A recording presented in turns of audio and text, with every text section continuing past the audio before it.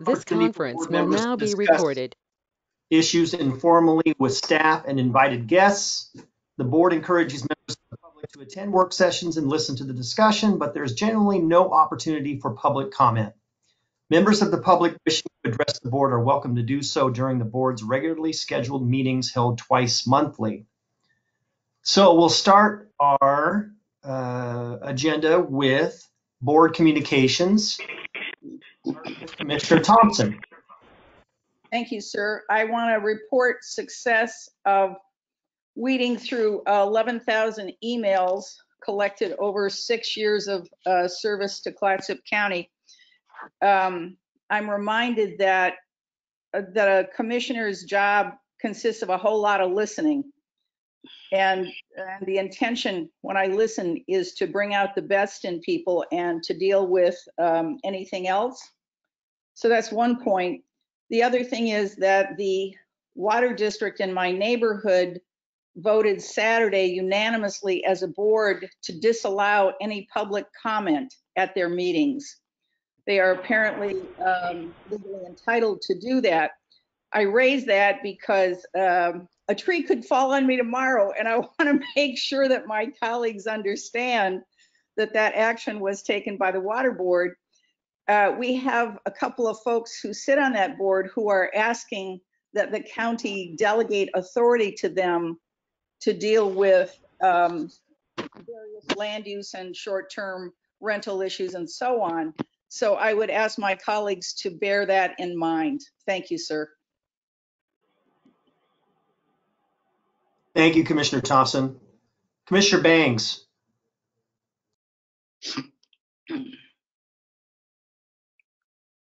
Can you hear me? Okay. Can hear you. I'll try this. Okay, you can hear me? Okay. Well, I know along with probably all of you, you've received the same emails regarding the Cahoots model out of the Eugene area. And I proceeded this weekend to kind of do a little bit of research in regards to that. And I'm going to continue to do so the next time I visit my family down there. I'm going to try to get in and actually visit with the police department to see their perspective in regards to that. I am extremely supportive of anything in regards to improving our mental health availability resources to our constituents. And so I was curious, and that's the rabbit hole I fell down this weekend, and I kind of enjoyed myself. I like research. Anyhow, that is basically what I've done. Besides being iced in and without power for 48 hours, I have to say thank you to all of our public works employees. Thank you to all of our linemen and to my community members, because we live in a pretty amazing community where most folks know how to use a chainsaw, and we get out and we help each other. And that's what we've done over the last 4 days, is get out and help each other, make sure they're fed. And that's what our tiny little town did in Napa this past week. So anyhow, thank you. Yeah, I completely agree. We live in a wonderful community and everybody pulls together in times of need. So, Commissioner Kuyoka. Good morning, everyone. Well, similar to Courtney, I was doing a lot of research on that Cahoots as well this week. So there's a lot of emails from the group and individually being sent to me about it. So I decided to, again, it's like Commissioner Bangs, look into it. You know, a lot of questions come up when you read in there the history of Cahoots and how they established, and some of the big concerns is, if we open a discussion and bring it to agenda, that, funding, where does it come from? The police department in Eugene funds that program. Then they also have contingencies of, control. Who does that locally at the city level? Is it more appropriate for city or county? So a lot of questions can be raised on that. So, the more we delve into it, I think the more we'll understand what they're trying to achieve. And then more importantly, how many agencies, what's really involved and who pays for it, and how do we get there? I agree. Thank you, Commissioner Kuyoka, and certainly want to have our sheriff's perspective and law enforcement on a discussion about Cahoots. Correct. Commissioner Webb. Can you hear me? Yeah, we can Yes. hear you. Oh, okay, I'm on. I'm sorry. Yeah, I too was very struck by the Cahoots program and spent a good deal of time in the last week talking to people locally. Went to their website, etc. I think this is a wonderful subject for us to get some of our local providers together and talk about. Some of them were a little bit negative about the Cahoots program, but I just would like to hear everybody's opinions on it. And I too had some serious issues about the funding. The other thing I think that that struck me about the Cahoots program was that clearly it's an urban-based program. And one of the things that I am most concerned about is our lack of mental health resources for people who live outside of our cities. We know one of the people I spoke to this week were some of our domestic violence folks. And I have had conversations with the sheriff about that in rural areas, we have, especially since kids haven't been going to school, we know that there's been a rise in domestic violence and probably child abuse. So how this model would work in our rural areas is something of great interest to me. So I'd love to see us. I'm glad that so many of us are motivated to look further into this, because I think it's a cool model to at least study. I think that's all I can talk about. Okay. Thank you. Thank you, Commissioner Webb. Oh, Sounds like go ahead. No, excuse me. There is, we're going to have, I see that Phil is here, and so we're going to talk about what's going on in Salem. So maybe I can bring it up then, but there are a number of bills pending which relate to timber revenue. And I think we should be taking a close look at those. So thank you. Perfect. Yeah, we can provide an opportunity for Q&A and comments during the legislative update. And I think since many of us have been interested in Cahoots, but more importantly, the broader picture of crisis intervention and mental health, perhaps put this on an agenda at a future work session and have a discussion, a little more full discussion of the issue. Commissioner Banks? Within that work session, can we invite law enforcement representatives from Eugene to discuss how it has affected their force and their budget? Get the pros and the cons, get information from them. That's a good recommendation. I think we can take that under advisement. Commissioner Thompson? Indeed, and also the county commissioners in Lane County, the ones who have most to say about that. I think it would offer a more complete perspective. Great. Good suggestions. I might save my board communication to when we talk about the public health update on the second item, just from news on the vaccine rollout this week. I'll provide any, I'll try to fill in the gaps if there are some, but I know we'll be talking about that after our legislative update. And let's go ahead and roll right into that. We'll roll into our legislative update. And Philip, are you going to be providing that? Yes, sir. Yes, sir. If that's okay with you. Yes. Oh, awesome. All right. Well, thank you so much, commissioners. Just wanted to give a quick update on a few things. One is you should be seeing in your inboxes today. We've been trying to consolidate all of our updates into that newsletter that each of you should be receiving. If you are not, please let us know. A couple people have flagged that it's going to spam, and we're trying to work out those kinks. Last week's update should be landing this morning, and we just got done proofing that. And so If there's something also that we're missing that you would like us to include on that, please let me know. We can easily, as we're all covering different areas, which has been a little difficult. We have more committees this session than we've ever had, and on any given day, you're usually having about 15 committees meeting, about 30 hours of committee hearings. And so we're trying our best to keep up with that, and consolidating the need to know information in those newsletters for you. So any critiques or anything that you would want different, please let us know. We're happy to adjust that as needed. Since our last visit, we have met with just check-in meetings with Senator Johnson and also Representative Witt. Just wanted to make sure that we are on the same page of opening up that communication, so that while they all have your phone numbers and easily communicate with you, want to make sure that if they need us to be Johnny on the spot and jump on something, that they know we're available for them. And then also thank you for the adopted, oh, sorry, Commissioner, I saw your hands up in the corner, but I wasn't looking up there, sorry. Thank you. Well, and Commissioner, and I'm hoping that Representative Weber is included in your purview as well. We are. So I touched base with her more on education things this last week, but I will make sure that we're more regularly on all topics with her as well. So let me write that down. Okay. Perfect. And then just thank you for the adopted priorities. We've gone through that and we're starting to adjust as we follow things to the items in that document.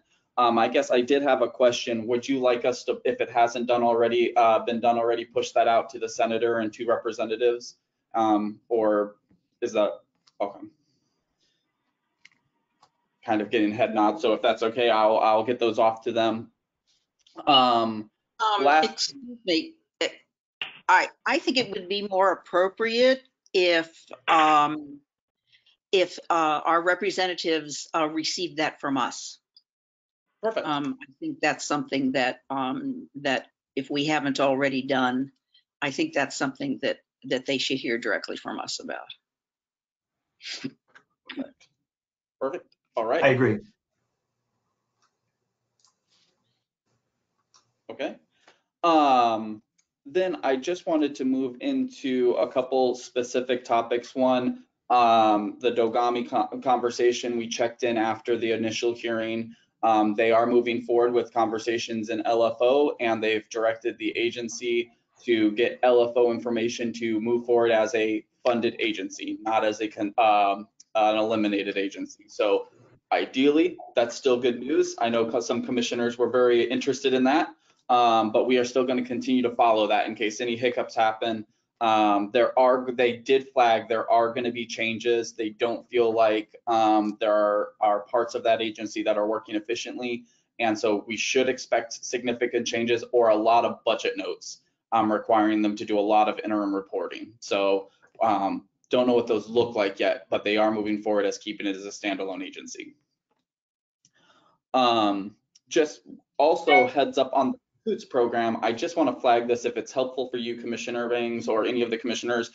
We do have, and I just want to make sure you're aware, we do have a client, the Social Association of National Social Workers. They are pushing a bill for the CAHOOTS program.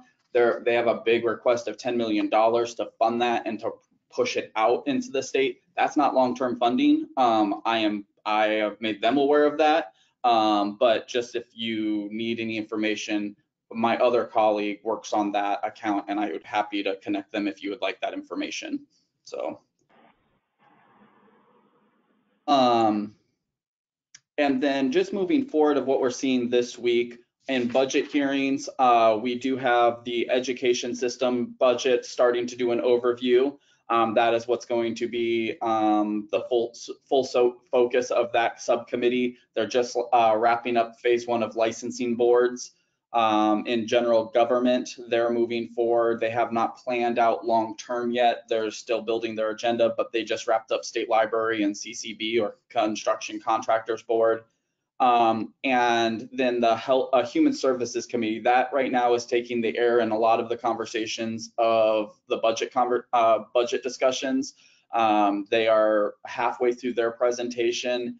And on that front, they did find out that there's going to be about another $200 million hit to the budget due to caseload growth for Oregon Health Plan. So That's another about $200 million that they're going to have to find if they want to fully fund that.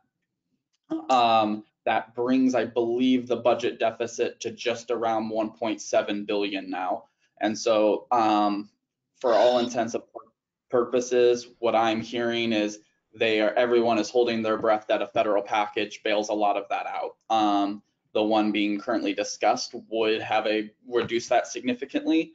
But devil's in the details, as you folks are well aware, what strings are attached and how flexible those dollars can be.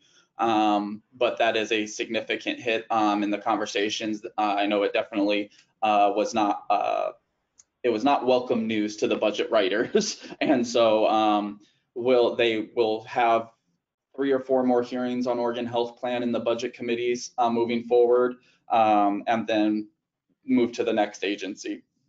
But that was the big hiccup last week. And then natural resources or some other agencies that I know are in the purviews that are starting to have conversations this week for the county is DLCD. They're starting their budget hearings this week. They had their first initial one, but they're going to dive a little deeper. I believe that is on the 17th. And then the Land Use Appeals Board as well, that they have a hearing today. I don't think that will drag into a 2-day hearing. I think it's just one. But we will be monitoring that because that was a list of interest for the county. And then I did get the list of the timber tax bills that you had referenced, Commissioner. So these are bills that they want to have a hearing on. My understanding is on the 16th and 18th, they are going to have an informational hearing in the House Ag and Natural Resource Committee. They're going to talk an overview, bring in all the agencies associated along with stakeholder groups, and have an overview of the harvest tax, the timber tax and expenditures, and then a just solo timber taxation conversation.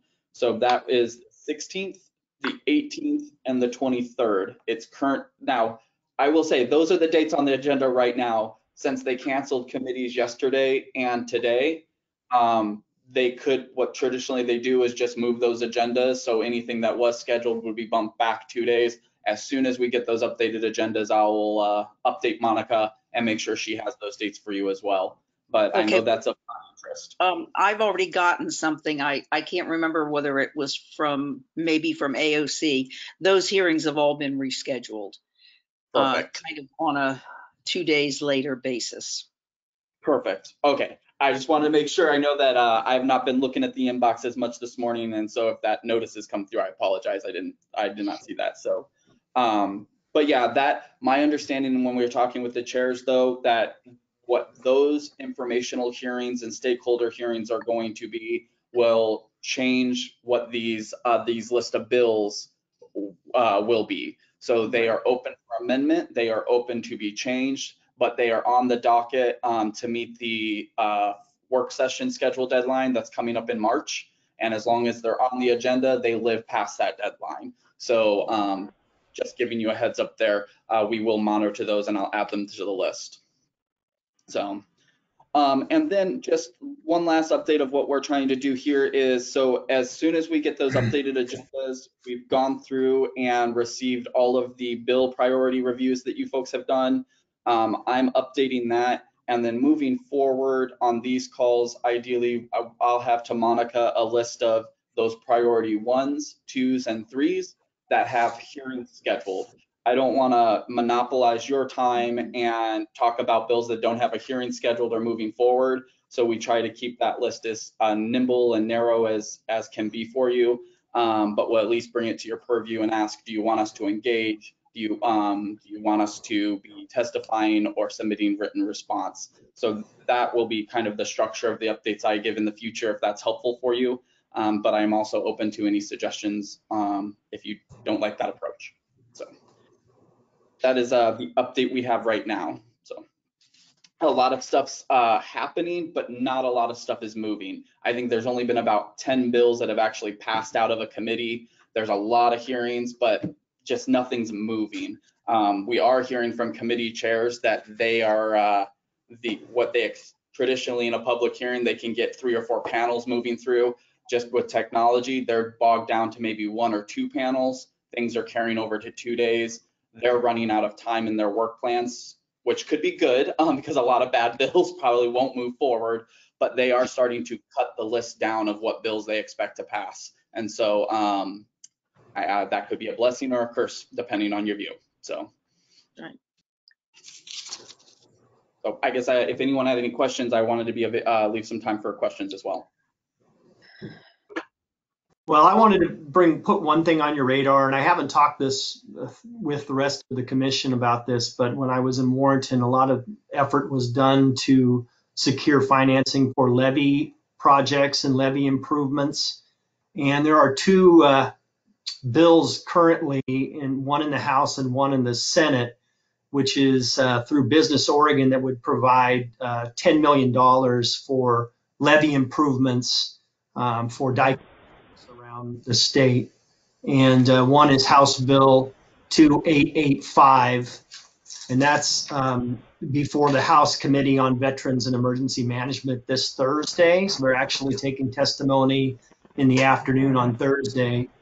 And then there's Senate Bill 622, which I don't think is scheduled for a hearing yet. But I think that I know that Multnomah County Drainage District is very active in this, and they put together some really good letters of support, talking points, and materials. And so I'm expecting to get some from them, and I'd like to share it with the commission. And if everybody's in agreement, maybe we can sign a letter of support for the Thursday committee hearing. Commissioner Thompson. Thank you, sir. I'm glad to hear you talk about this. I've raised this issue from the dais in years previous and not had a united response from the commissioners. I hope we can support this public safety and economic development issue. Thank you, Commissioner Thompson. Any other questions or comments? Commissioner, I guess I have a quick question on the levy funding. I know that there's also a program in Business Oregon, and just given the recommended budget they rolled out from the governor's office, do we need to push separate for the Tidal Gate grant funding as well as a separate thing from levy, or is there one's better than the other? The Tide Gate, yes. Yeah, so that's separate. And yes, we would need to do that. I think it's important to support that as well. Okay. Commissioner Thompson. Thank you. One last thing. I had a conversation briefly with Gloria Zacharias from Business Oregon with the Seismic Grant and Rehabilitation Fund. I'm hoping that the agency is fully funded in that regard so that Clatsop County Public Safety and schools have funds available for seismic rehabilitation grants. Commissioner, I'm meeting with Chris Cummings on Wednesday of this week, well, tomorrow, to talk on another issue, but I'll check in on those programs. He's the interim director until the new one steps in, but I'll check in on that. So, thank you, I'm grateful. Any other questions, comments?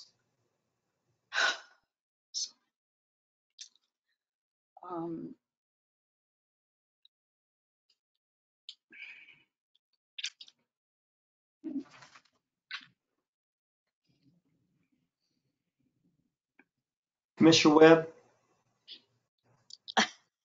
No, I thought you might have something to say.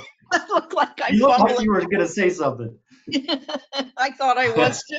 But I couldn't get it out. No, I'm wondering actually if there isn't something that we could do in terms of a discussion about some of these timber bills. They are. I think it's kind of interesting the way the committee has decided to break them up.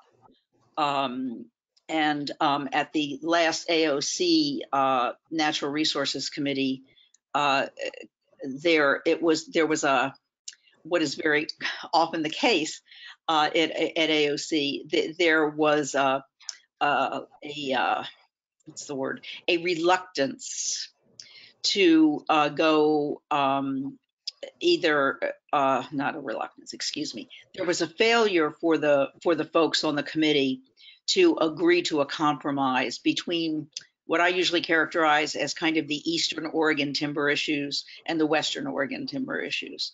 And so it's not clear to me how AOC is going to land on these. So I think it's important for us to, first of all, understand them. There's some really, a couple of really interesting tax measures that I think could do a lot to bring stability to our timber funds.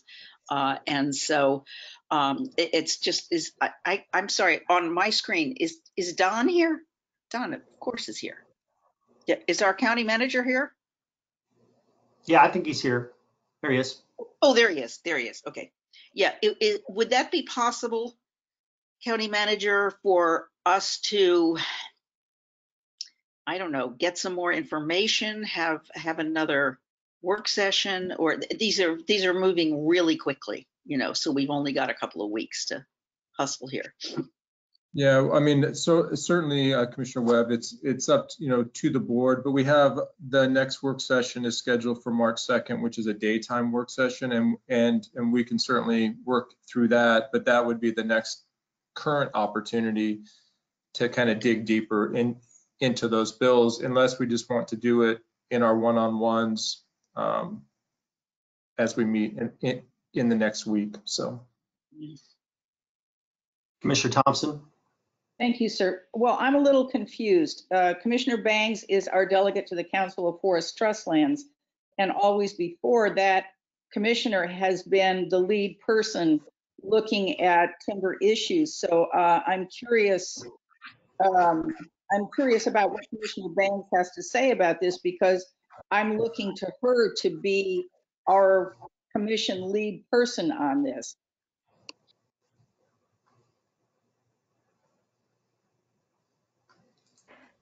Can you hear me? I'm just making sure my microphone's on. I can hear you now. Okay. So I have been researching the timber tax issue over the last couple weeks, back in the early 80s, right around when I was born. The timber tax that is currently being discussed was removed, I guess is the best way to describe it. Now, when you're talking about timber is taxed by property taxes. It's a forest lands property tax. So our private landowners are already taxed while the tree is growing for 45 to 65 years. And then the timber is taxed when it is cut. It is again taxed when it is transported, and then it is again taxed when it is sold. So that's currently what is going on. I am researching the why, I guess. I feel like, and this is just layman's terms, it's just a feeling. It is, I have not confirmed this feeling yet, but I feel like this timber tax is to offset what our future is supposed to look like in our county budget.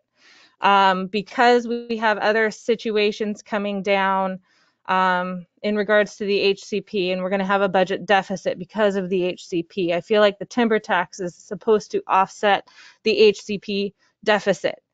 And I have a meeting on the 19th that I'm going to attend that is going to discuss this further. And I'm hoping to find a little bit more clarity. My family's been in timber for, the last 40 years. And so it's not clear. It's clear as mud, I guess, is the best way to describe it. But I feel like we have to tread carefully, because there's a fine line when it comes to our private landowners, and we want them to operate in our area. We want the funds that they provide. And so if we start hitting them harder, there becomes a time when it's no longer a good idea to operate in our area. It's not financially feasible for them. And so there's a fine line. I have a lot of phone calls in my future here in the next week or so, because this has been on my plate and I've been looking at it for the last 3 weeks. So I'm sorry, Would, Leanne, clear as mud.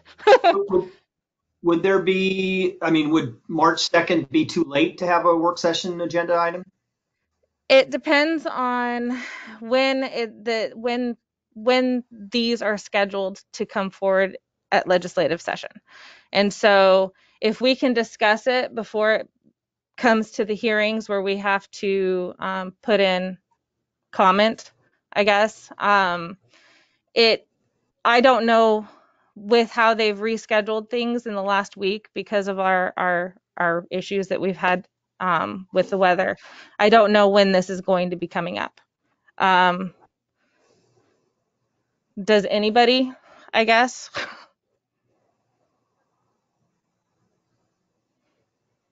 Yes, we do. I mean, we know that they have been rescheduled for a couple of days later than they were originally. So that's basically next week.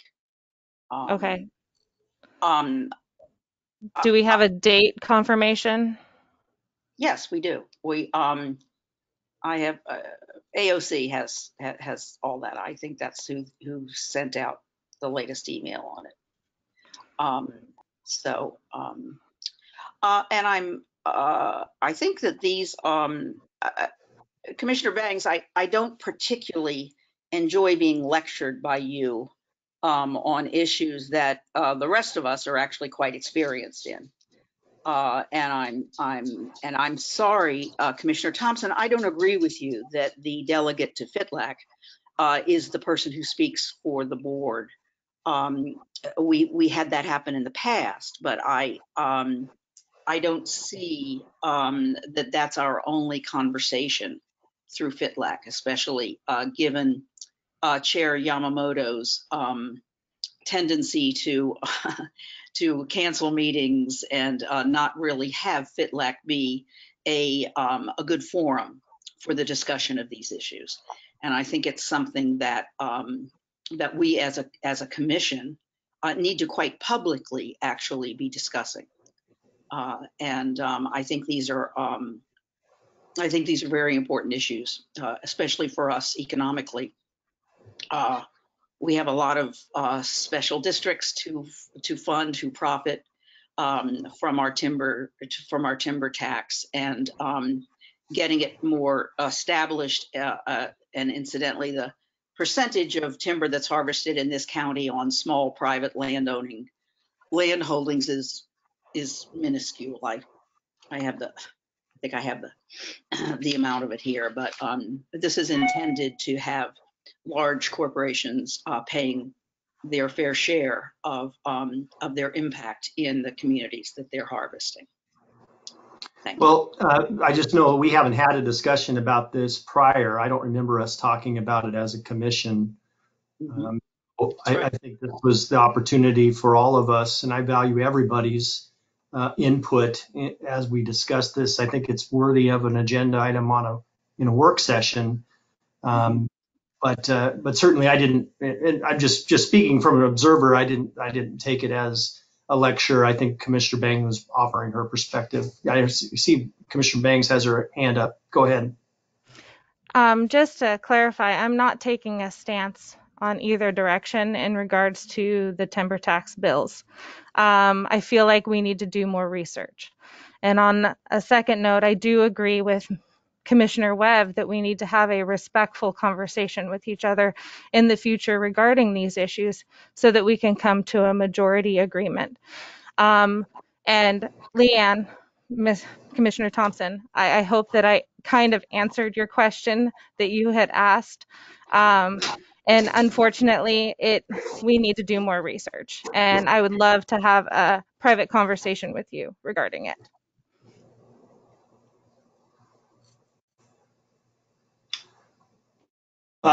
Don, you got County Manager. Chair Coelho, members of the board, another option just to throw out that might be a little bit more timely for a conversation is on February 24th. We have another 15 minutes set aside for the legislative update, and we can probably maneuver a few more minutes so we can maybe try to get about 25 minutes so we can have a little bit more of an in-depth conversation. At this point, it'll be hard to get the amount of time, but hopefully we can have some of those conversations one-on-one, and then we can maybe try to get 25 to 30 minutes on the 24th to at least start that conversation, and then it can extend into March 2nd if we need it to. So that's another option. I like that personally. Commissioner Banks? Could we get a private landowner and possibly ODF to give us their thoughts? I feel like we need to have information from both private and state in order to be informed thoroughly in regards to this topic.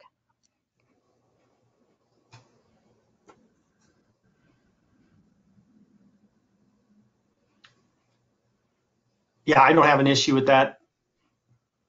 Commissioner Banks, we will talk about who that might be and how best to approach it. It's a technical topic, and we will talk about how we can support your board's information to have you feel as prepared as possible as we move forward. Thank you. Do we have any more for Philip?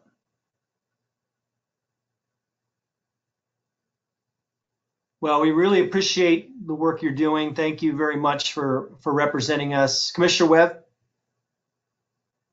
I'm sorry, I have a noisy dog behind me, so I'm trying to stay muted. Philip, has there been any discussion about doing something with the new business tax that was supposed to fund schools? I heard some rumors that they were thinking of postponing it, or can you talk? Do you know anything about what they're talking about? There is advocates pushing for the postponement. That is not in speaking with the chair, and I will confirm when I meet with her on Thursday on the some other revenue issues. But from what we have heard, they are set that they are using that revenue to balance the K-12 budget. Any proposals that would reduce that funding are potentially dead upon arrival. So.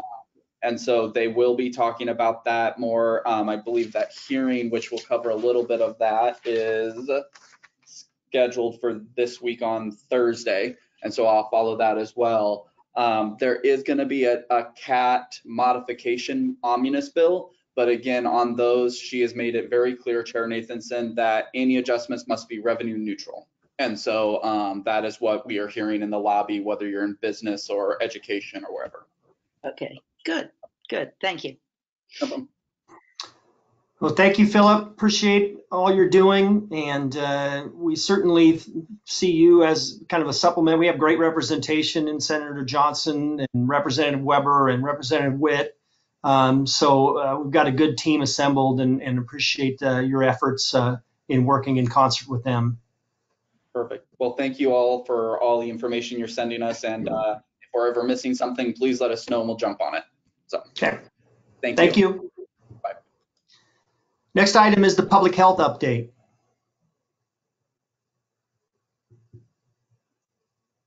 Chair Coelho, members of the board, unfortunately, Mike McNichol is not able to join us this morning. He is out ill. And so, Commissioner Coelho, I don't know if I could defer to you for this morning's update, if that's okay. Sure. Well, I guess the biggest news is there is a kind of a consistent schedule that will be rolled out for the vaccine clinics in the next few weeks, all the way through April. The idea is to have 2 North County events and 2 South County events. 2 of them will be first doses. Second of them will be second doses. And we just got news, and just breaking news, that we're actually going to be receiving more doses in the next few weeks, more than we expected.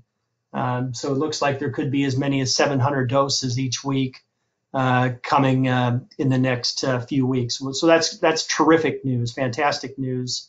The task force is ready to administer these doses, and that isn't including the 700 doses, our first doses, so that's not including the second doses, which we're guaranteed we're going to receive those as well.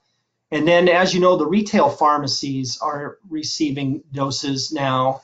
Safeway and Seaside, Safeway in Astoria, and Costco and Warrenton all received 100 doses apiece this last week.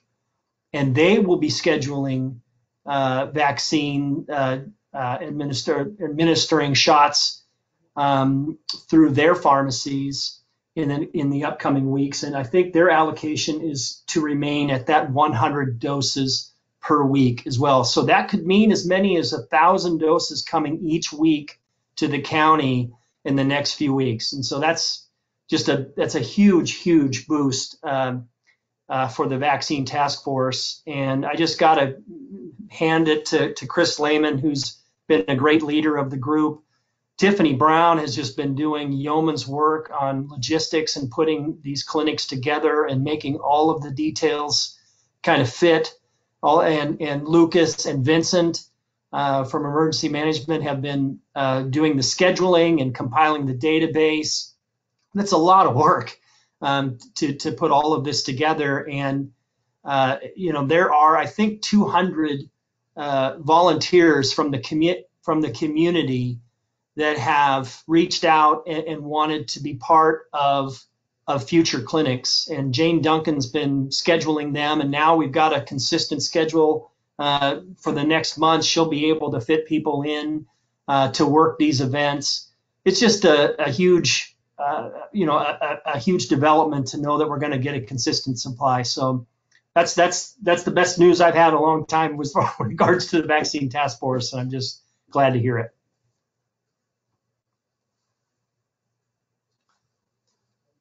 Now we'll move on, since we are now to the audited financial statements for the 2019-2020 fiscal year. And that's on page 3. And I think, Debbie, you're going to be presenting on this? Debbie, your microphone is muted. Or Jennifer, are you going to present? No, Debbie will. Okay. Here. I'm here. Okay. Hi, Debbie. I'm technology challenged. I've been resisting this ever since it started. So welcome. Thank you. I'm not going to go through this whole packet page by page. So I've kind of just made some notes of some places I want to just kind of give you an overview of what the audit report includes and where to find information. Initially, I always start with the 2 letters which you received. The thicker letter is the what we call the communication of to those in charge of governance. This basically just details out what the responsibilities of the county were and what the responsibilities of the auditors were with regards to the audit. It's a pretty generic letter. Talked about if we had any specific difficulties, which we didn't. Talks a little bit about significant accounting practices. It's just a pretty run-of-the-mill type letter. Attached to it is also any of the journal entries that we proposed or any that we decided that weren't material enough that needed to be posted. And then, of course, the representation letter that's signed by Jennifer. So that's basically it with regards to that letter. The second letter is what we have always called the internal control letter. It will line out for you what is considered a deficiency or significant deficiency. You'll notice this year that we only had 1 comment, and it was something that Jennifer had already, or Monica, I can't remember which now, already knew about with regards to the LGIP account, that the balance in the account exceeded what was allowed by the state, but it had already been rectified by the time we came to do our audit work. that was it. Jennifer did a really great job for her first year getting us everything we needed. Okay, so moving to the booklet, yours is thick. There's a table of contents in there that will tell you where to find certain things. I'm going to just key on the financial areas that we were involved in. The first section I just kind of want to give a highlight to is the management discussion and analysis, what we call the MD&A. It starts on page 4, and this will give you a really good overview of what the financial statements include, both at the government-wide and the governmental levels, which the governmental levels would be the fund levels. It has some budgetary analysis in there. It's going to give you some key economic factors that are being considered for the future. Tells you, it gives you, like I said, it's just a really good overview, mostly on the general fund, but also will give you, for instance, on page 4, it's going to tell you in the financial highlights specifically what your net position was as of the end of the year at the government-wide level. And the government-wide level is those financial statements that are would be similar to what a for-profit business would have. It also will give you what your ending fund balance, total ending fund balance were at the government level, which is the fund level. As you move on back, if you go to page 14, this begins the financial statements, the basic financial statements. So the first few pages, 14 through I think it's 16, these are your government-wide statements. These are, again, those are the ones that are like for-profit businesses. You're going to see your fixed assets on there. You're going to see your debt. You're going to see compensated absences, any of those sorts of things that you don't normally see at the government, at the governmental level. It'll also show you your restrictions and what's been restricted and why on page 15 down in the net position area. As you move on back, starting on page 17, these are your governmental funds. So these are your fund level financial statements. These are probably more what you're used to seeing on a monthly basis when there's a financial presentation. These do not include any of your debt. It doesn't include any of your fixed assets. So these are truly just the fund financial statements. As you continue on back, you'll get to the proprietary fund statements, which is for Westport Sewer. And as you move on, keep moving on back, then you're going to come to what's called the notes to the basic financial statements, which starts on page 27. And these will run, they're quite large. I think it goes to page 73. Basically, this is the part of the financial statements that explains the reporting entity. It will give you specific details for amounts that are included in the previous statements, which is at page 14 through 26 place. It's going to give you the detail of the makeup of your fixed assets. It's going to show you, any constraints that you might have on your fund balances and what those are. Talks about your PERS information. Like I said, it's just kind of a explanation of everything that's in the previous pages. And then behind that, beginning on page 74, is what's called required supplementary information. We call it RSI. This is information that we're required to disclose based on governmental auditing standards. This has to do a lot with, there's, I think, 3 statements that have to do with PERS and post-retirement benefits. It will also talk about, it takes you into your budget, the actual numbers for your major funds. This year, your major funds, of course, are always the general fund, and then also general roads and 4-H. So you'll see statements in here that will show your original budget, your final budget, and then the variance between what your actual numbers and what your budget was. As you keep moving through there, you'll get to what they call other supplementary information. This will include your combining statements, which will combine all the funds that were considered non-major that are being disclosed up in the front on your governmental statements. We'll also go through and do a budget to actual for each one of those funds so that everything is being presented so you can see how you did versus your budget.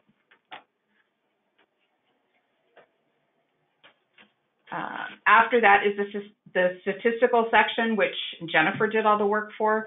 These are statistical schedules that are necessary when applying for the CAFR through the GFOA. And so these are all things that she's been maintaining and gets the information updated for us each year. And then the last couple sections, the next section has to do with the OMS letter, which is the Oregon Minimum Standards. There were no findings in the Oregon Minimum Standards other than the LGIP having too much in it at the time. We have to disclose it, but again, like I said, it was already corrected before we came for the final audit work. And then the last section just has to do with the single audit. This is an additional testing that's required because you expend funds in excess of, I'm drawing a blank at the moment, $750,000. So it breaks out all your federal funds by the CFDA numbers so that you can see exactly where those funds are coming from and where they've been spent. And I think that's pretty much all that I had. I don't know if you've had time to look through them. I know the audit report was a little late this year. We're hoping that doesn't occur again next year.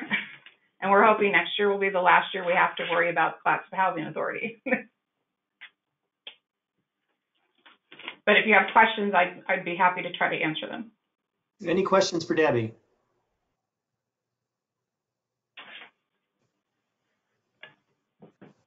Well, you answered everything. Perfect. Oh, no, somebody has their hand raised. Oh, no, Commissioner Thompson's got a question. Well, I just want to explain why I don't have questions this year. I've gone through this thing with a fine-tooth comb and put Post-its on practically every other page. So all my questions have been satisfied. They've been raised and answered repeatedly through the years. So established credibility with me, and that's why I have no questions this year. Thank you. Well, thank you. That's a ringing endorsement. We try hard.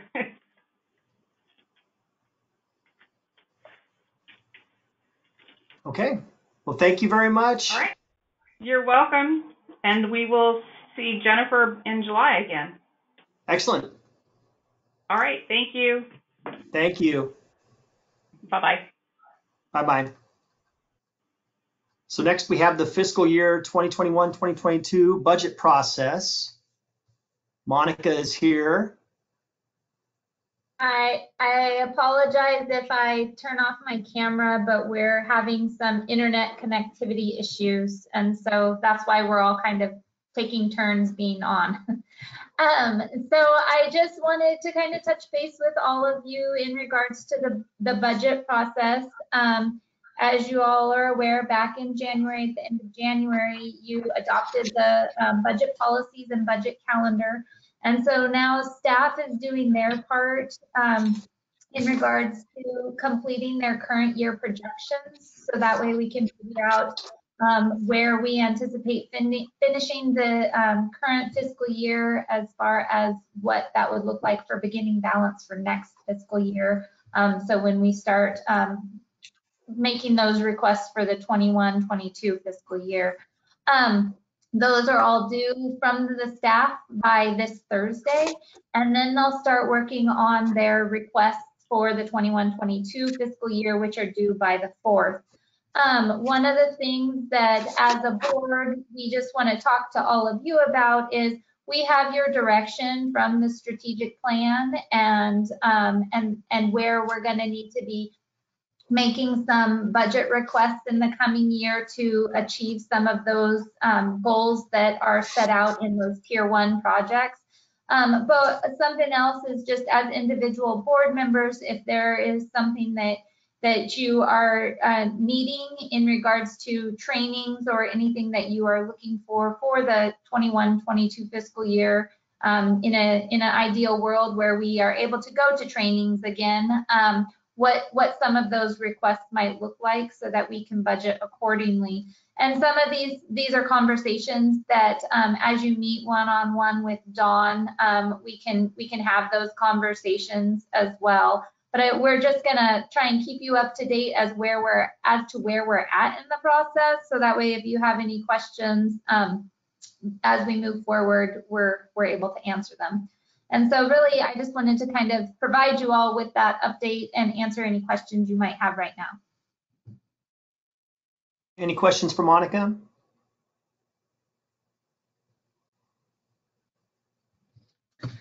Okay. I don't think I think Commissioner Thompson, you're there. I just don't see you. Yeah, she might be having those same connectivity issues. Yeah, there she is. Oh, Mary. Turn off your camera. I don't have questions. Thank you. Okay, gotcha. Okay, and then we also just included the budget calendar again, so you're all aware of those proposed meeting dates. So thank you. That's all I have. Great. Thank you, Monica. Going back to the agenda here, we have the library's rural outreach, Clatsop County, and law library services on page 6. So that's me again. We have participated with the City of Seaside, City of Astoria, and City of Warrenton libraries in their ROC program. We had an MOU with those libraries, and ROC meaning the Libraries Reading Outreach in Clatsop County. And as I mentioned in this, the goal of the program is to be able to have a library card for every resident in Clatsop County. When you live within the city limits, you get library cards because your city taxes are paying for those library cards. When you live in the rural unincorporated areas, you're not paying into that. And so this is a way to make sure that those youth are able to have library cards as well. And it's also a cooperative agreement that they have to working with the school districts as far as being able to deliver the books out to some of those areas since they don't have a library, working with the school districts to try and keep that connection. So the current agreement expired. It was a 3-year agreement. And so now they are just looking to extend the MOU for another 5 years. There isn't any financial commitment made with that agreement. The county has, the first 2 years, we contributed $5,000 each year. This current fiscal year, we contributed $15,000. And what we will be proposing in the 21-22 fiscal year is an amount of $20,000. And that would essentially cover all of their costs associated with the ROC program. In conjunction with that, Joanna has been having conversations with the libraries to talk about possibly providing law library services at their sites. And so the county is responsible to have a law library, and we do. It is in the basement of the courthouse. It's open for a limited number of days and a limited number of hours, mainly because it is a very limited budget, and being able to have somebody manage that site and keep it open for people has a significant expense associated with it, as well as the expense for the subscriptions for the online services. We contract with Westlaw to be able to provide this service, and that in and of itself is approximately $25,000 a year. So one of the things that we were looking at long-term, when we move the jail, we will have to try and find a way for our inmates who are in custody who have to appear in court. They're going to be transported over here, and we're going to have to figure out a way to hold them someplace. And as is the problem everywhere, limited space in the courthouse is an issue. And they do currently use, there are a couple small, I don't want to call them closets, but rooms that are in the law library right now that they do when we're regularly in session, that they do hold those inmates in during court cases, have them take lunch breaks and such there. So what we are hoping to be able to do is to move the law library's access to each of the city libraries. We would pay for the subscriptions necessary at each of their at a computer terminal in each of their facilities. And then we would also be maintaining, because there are some people like to use the actual books, and then we do have books that we need to keep on hand. So we will be finding a space either at the courthouse or here in the 800 Exchange building to hold those actual books, should somebody want to be able to check those out. But we're just trying to find a solution for several things. One, making the law library more accessible countywide to all of our residents and not having such limited hours. And then two, trying to address a space issue that we'll be running into in the next couple of years once the jail moves. So those are just conversations that are currently taking place, and I'll let Joanna speak to kind of where we're at with those conversations, because they're still in the development phase. Sure, we've been working with the librarians for each of the different cities, City of Warrenton, Seaside, and Astoria. We recognize this as a big partnership amongst the city and the county. And right now we have identified subscriptions for the terminals. And I think with some changes in what we subscribe to, we would no longer be subscribing to Westlaw. We would be finding some cheaper alternatives that would be providing the same access to primary materials and then some secondary materials. We think we can actually improve what folks use to the public for the good of the whole. So we're in that process of talking about it. I have a meeting requested with the state courts to talk with them about the situation. And so it's just an ongoing discussion. We know that there's not really a time frame on this, other than we know that our subscription for Westlaw will be ending in the next few months. So we want to have something in place when that ends. Commissioner Thompson? Thank you, Mr. Chair. Well, Cannon Beach doesn't have a public library, but we have a library that's supported by membership. Cannon Beach doesn't have a school that's a public school. We have a charter school. Then there's Fire Mountain School, which is just across the line in Tillamook County, but still serves children from Clatsop County. I applaud your efforts to increase literacy, legal and otherwise. I think that's essential for democracy. That's great. I'm all for that. I'd like to hear more about what happens to the other half of Clatsop County under the scenarios you're presenting, please. One of the things we're discussing with particularly the public library in Seaside is having remote access for those citizens in South County. So we are considering that as an issue. I have not approached any other libraries except for the 3 city libraries.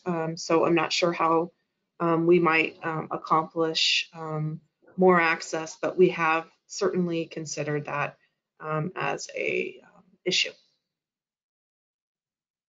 And Jewel and Napa too. And Westport. So if I can say, in regards to the ROC program, that is something that is done through the city libraries. That's their program and their MOU, and they do have those partnerships with the school districts for Napa and Jewel to be able to take the books out to the schools. And so I don't know in regards to their relationship with the Cannon Beach Library, but this is an agreement that the cities have based on their program. So they do try to work with those students that aren't able to come into the libraries. And then in regards to the law library piece, like Joanna mentioned, Seaside is looking at possible remote access. Commissioner Webb? Yeah, is it my understanding that that adults in unincorporated areas must pay for library cards at the cities? Do I understand that correctly? Yes, and You know, yes. in the United States, I wonder how many places there are that people have to pay for a library card. And I really, every year when we do this whole budgeting issue, isn't there some way we can find the resources to make sure that every citizen of Clatsop County has access to a library for free? I mean, I just find this outrageous that anybody. I've lived all over the world, and one of the things I'm always bragging about in America is our free library system. And the idea that someone who lives in an unincorporated area has to pay for a library card, I just find outrageous. And I don't understand why there would be such a cost to the system to have more people access it. I don't understand that. I don't understand the finances of that. Well, isn't there a taxing district that would be paying for the library? And then you would be, if you're outside of that, this would be your contribution through purchasing a library card. I don't know how much a library card is. How much is it for a year? I've paid Tillamook County $75 a year to use their library because Manzanita's closer. There are adult education literacy grants that we can look into. Granted, I know that we don't have a grant writer, but adult literacy grants in the past in other unincorporated areas where I've lived have served the purpose that Commissioner Webb is discussing, is allowing or paying for the adults that wish to have a library card. It's just something that we have to take the time to look into. May we do that, please?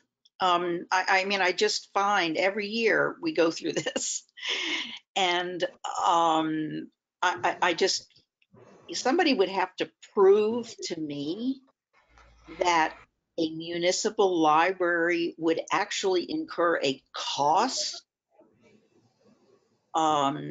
per card given to people who live in unincorporated areas.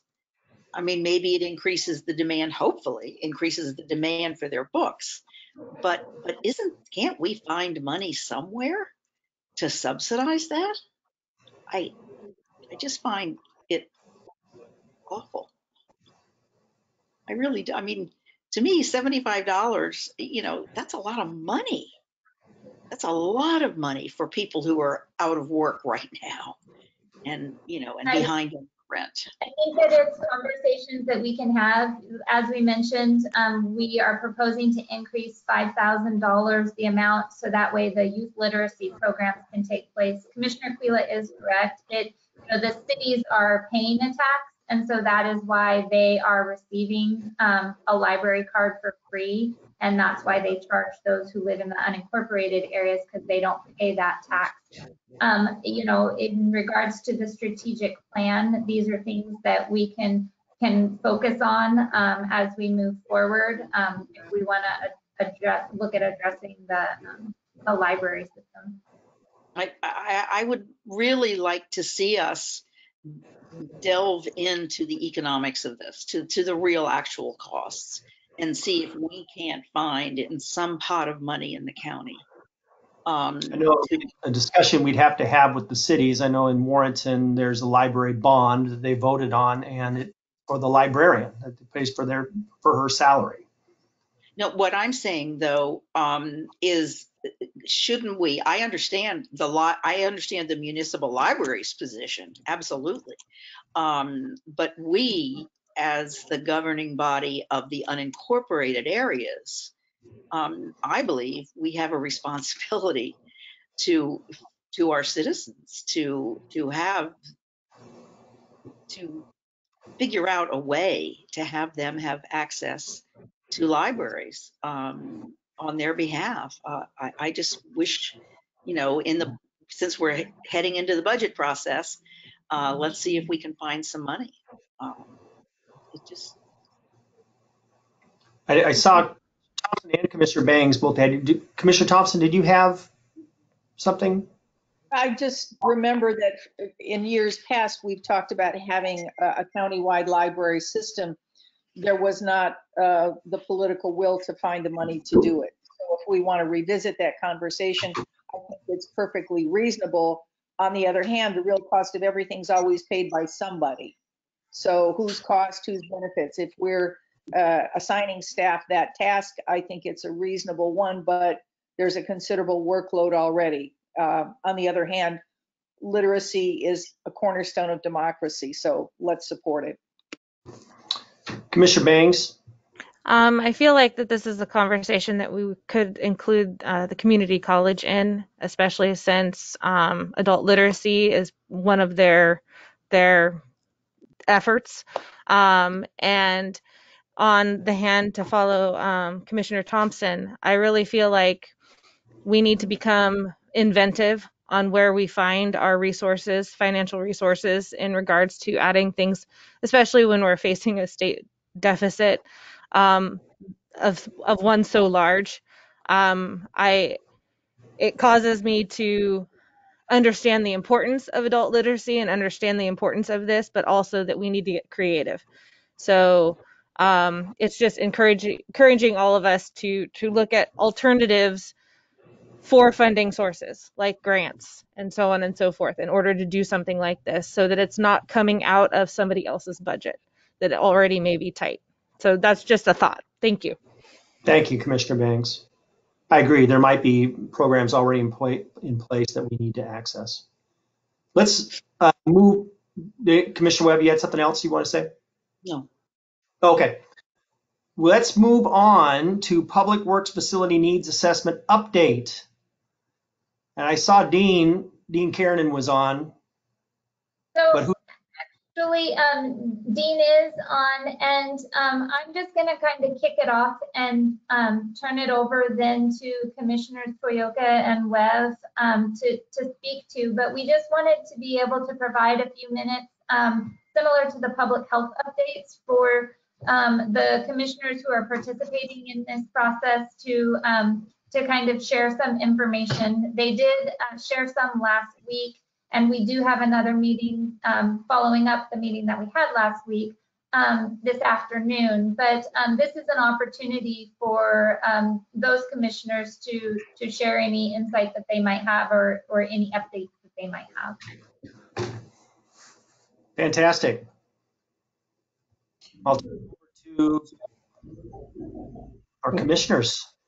Commissioner thank Toyoka, you. you have your hand up. Thank you. I'll start, then Commissioner Webb can follow and fill in the gaps that I leave. How's that?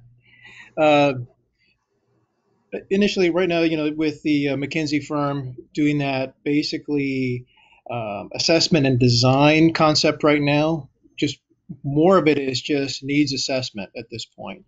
What does the county need? Where's the direction? How, what type of facility, functionality of the spaces? What do you really need versus what is desired? That's where we're at in the process right now. It's not, it's not to the point of how to utilize it yet. It's just what are the needs? What are the functions of this county? And then you kind of define the spaces that fit the functions of our county. With that, though, we're looking at growth. How do you anticipate future growth? How do you accommodate that in the design and in the need? It's interesting, they look at the support staff of the road crew, 24 staff, but it could bump up to 40, if you're doing meetings or events, or, you have some kind of a road service or, ice or snow, you have an event that comes up that you need a greater response. You could have more people utilizing that space.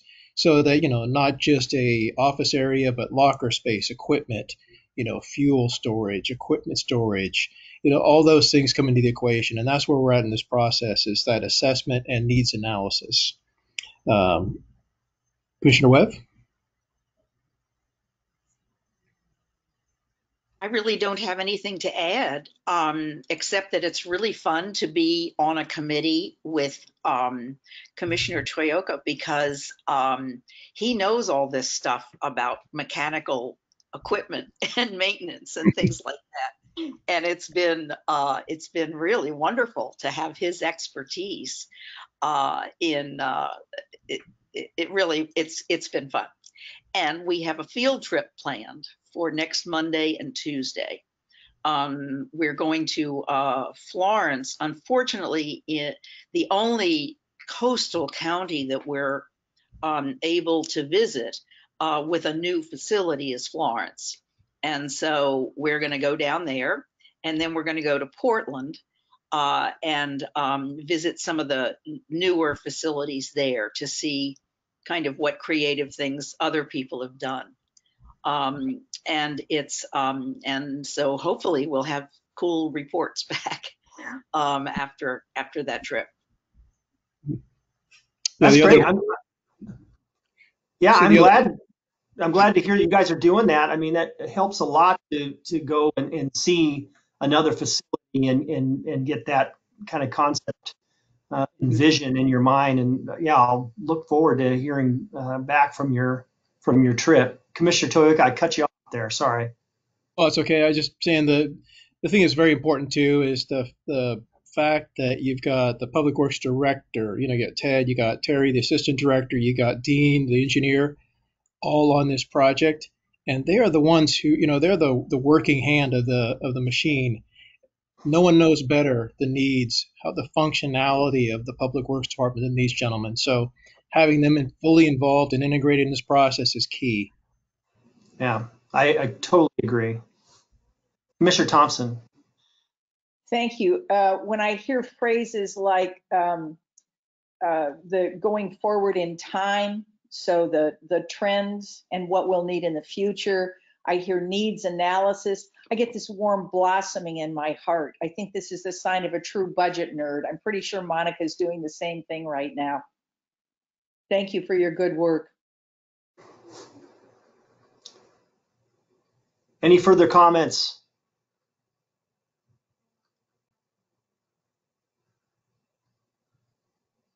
If not, anything from Monica, anything from staff? Is that it?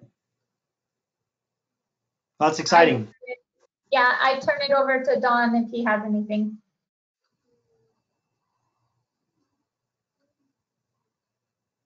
It doesn't sound like it. Sounds like that we're moving. Hey, go ahead, Don. Yeah. So thanks, Monica, and thank you, commissioners, for that update. I do want to just kind of say a few words as we think about all of the various opportunities there are for us to get involved in some planning work as we move forward. Because whether it's the Cahoots project or whether it's a lot of the legislative activities that are going to consume staff time, grant writing, certainly staff is interested in going in whatever direction that the board sends us in, and we'll do so happily and dutifully. My only thing is that as we go through that is that we always are aware of what is on the list of the to-dos right now, because I am concerned about staff capacity right now and whether or not we have a staff standing in another 6 months or another year.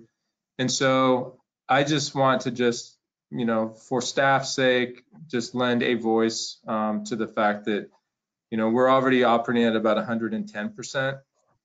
And so as we add, which we will happily do, one thing that we may have to do is to revisit the 14 action items and maybe reconfigure what those priorities are.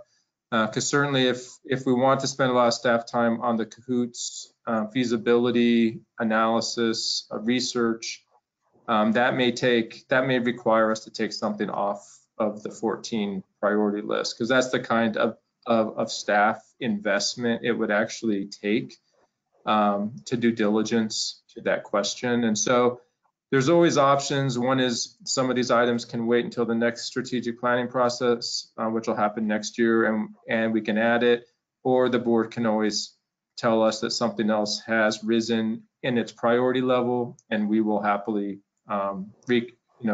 reorientate our priorities. So just as we talk through our one-on-ones, if there's something that you really think needs to be added, maybe we can schedule that for a work session so that we can have these conversations, because with the new jail being built and then all the work we're doing on North Coast Business Park and on the relocation of the Public Works facility on top of legislative sessions and COVID, and I could go on, but you all know what the list is. So, so just let us know as we go through this so that we make sure we are doing the work that the county board wants us to be doing. So I appreciate that, Dawn. I think it is really important that we remain focused on the priorities that we set forth for the year and not go chasing a bunch of different directions. But at the same time, we have to be somewhat nimble as things come up to be able to explore those and make sure that those are things that we either want to endorse or get behind, or things that we want to save to another date. So it's certainly a balance, but I do appreciate the fact that we have a strategic plan in place, and that's what we have to kind of focus on this year. Does anybody else have anything for the good of the order? Okay, if not, we'll go ahead. We don't have anything else on the agenda, so we'll go ahead and adjourn. Thanks, everybody. Have a good rest of your day.